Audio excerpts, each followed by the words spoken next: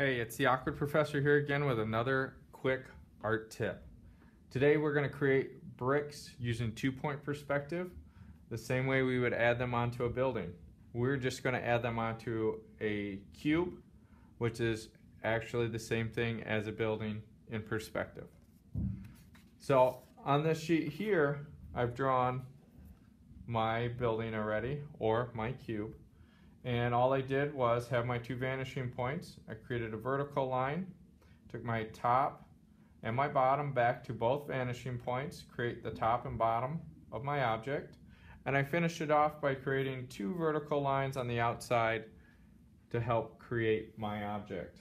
Now, in order to create bricks using perspective, the only thing you have to do is go to your middle line, and we are going to create a distance that we try and make even all the way up and down. And then those tick marks there, we're going to take back to our right vanishing point and our left vanishing point. So we want to make sure that these go to our left vanishing point and these go to our right vanishing point in order to create bricks. This is a very similar concept when we try and make wood planks, a variety of different unique, creative things that you can add to your artwork.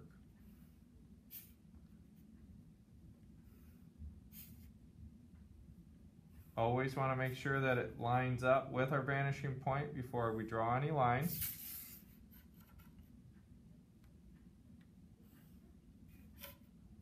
Now, I am stopping when I hit the outside wall of my object, and the only reason I do that is because I don't want to have to erase all these lines. I can show you here on these bottom ones that I want to make sure that I'm in line with my vanishing point, so I'll extend these ones out. But you don't have to do that if you know that you're lined up with your vanishing point. So you can see here that I line these up with my vanishing point, but I know using my ruler or my straight edge that I've done that previously. So I'll erase those so they're no longer in our way or in our sight. And the next thing I'm going to do is I have to create the left and right side to my bricks. So all I'm going to do is use a vertical line, and I'm going to create a line on every other brick because bricks are staggered when you build with them. So we want to make sure that we create that staggered look. And right now, we're just creating the one line. Now to create that staggered look, I'm going to line up just to the one side of where that line was, and I'm going to go to that other row of bricks that I didn't draw on, and I'm going to create a vertical line on those. As you can see, the bricks start to look like they're staggered, and your image will start to look like bricks are actually used to build the object. Now the trick is to always make sure you're on the right one when you're drawing, but sometimes you get off. We all make mistakes. Just have to keep drawing.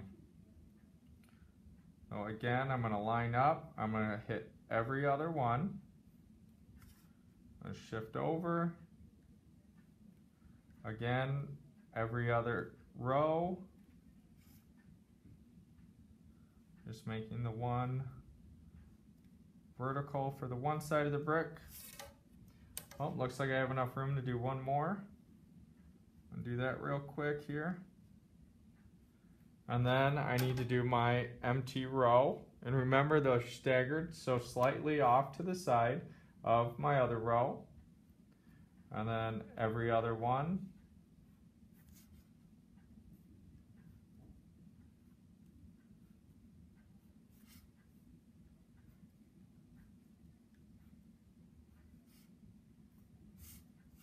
Double check here. I almost drew on the wrong one. But there we go. So now I have bricks on my object. Real simple concept. All you have to do is remember to use your vanishing points and to be really consistent when you make your vertical lines.